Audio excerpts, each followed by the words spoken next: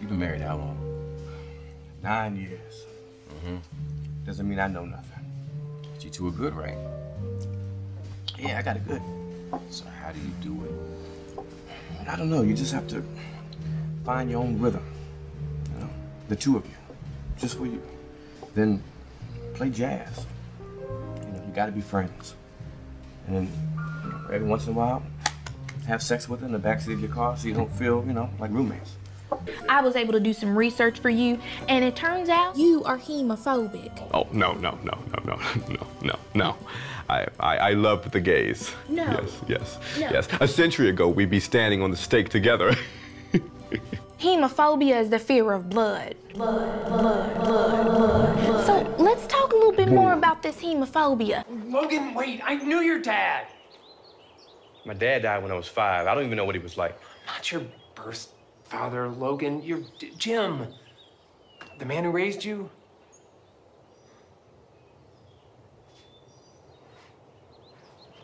That man was not my dad.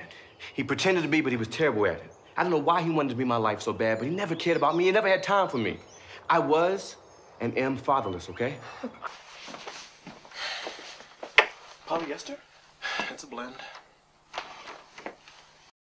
I figured I'd give St. Haley another shot. After some talking to her mother, she said, yeah. I tried to wipe away last time. It didn't happen, I tell myself. Tuesday we agree on. Tuesday just passed. I called my boy, asked for a ride to the bus station. Motherfucker shows up on time. He ain't never on time. That's a sign, I think. Do you know how hard it is to run a black-owned business today? Now, black people don't buy from other black people because we've all been brainwashed to think that the white businesses automatically offer better services. The moment that black people were allowed to buy from whites, that's exactly what they did. Black people don't, white people won't. So, when you first got this... This is it, buddy, you're living it. The day-to-day life of the superhero. Doesn't get any more day-to-day than this. I hope you're taking lots of notes. Getting back to the conversation. Right. Interview me, I can take it.